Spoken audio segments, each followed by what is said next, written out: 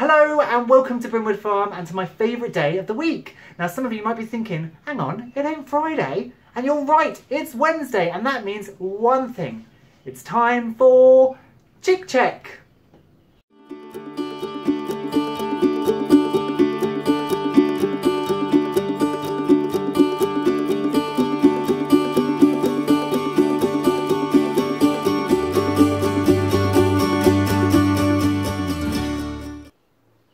So welcome to Chick Check week 4. So our chicks are just over 3 weeks. They're coming into their 4th week now. And they were out here in the conservatory, but we've had a really hot spell and they were getting too hot. I also wanted to make sure their brooder was larger. And I also wanted to make sure those guinea fowl are as tame as possible. Hence, I need them close by so I can pick them up whenever I walk past. So they are actually back in the house, much to my disappointment with the dust.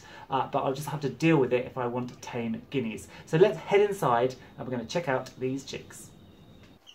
So here they are, our little chicks. Now you can see there's only 3 of them, and that's because, let's pan up, there is number 4, being naughty as normal. Now I actually have got a cover, so I actually have these.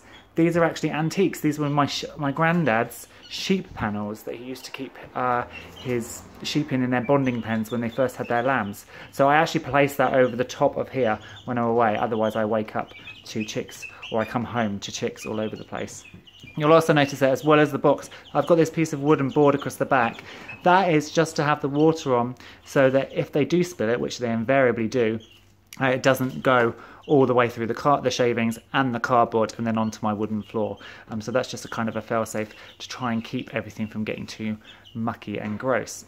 You'll also notice we've got our 3 little guineas. They're doing really, really well. They're pretty skittish. They're not the friendliest of things, but I'm hoping that now they're in the house, they will be much more friendly.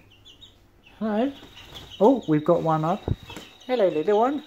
So that's a little Poland. There's a little Poland. They haven't been in this very long, so now they're obviously... Hi! Look at these little things. They're so funny. And this is why we have a crate over the top. Because all 4 of them have taken no time at all to fly up there. When I thought you'd just be eating your feed with your little guinea friends. So the guineas are doing really, really well as well. As you can see, we've got 2 pale grey ones and a white one. And they're still on chick crumb, and they will be in here for the foreseeable future, just as they grow up, and just so that they get used to me and hopefully handling. Because the idea of the guinea fowl is an alarm system with my chickens down the bottom. So of course, they don't want to be making an alarm for every single thing they see. They only want to be making an alarm for things that are new to them, such as foxes. So I need to get them used to me, to my dogs, to birds flying overhead and stuff like that. And they just need to freak out when Foxy Loxy comes along, and that will alert me, hopefully. You can hear their little funny noises.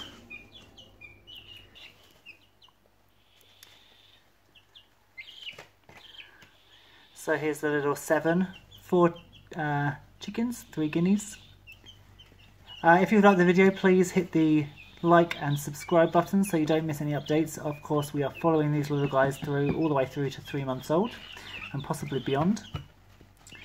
And if you're on Facebook, come and join me on Brimwood Farm community group, where we discuss everything from plants and cuttings and colour varieties to chickens, guineas, hatching, all sorts. And I will see you again later in the week. Bye for now.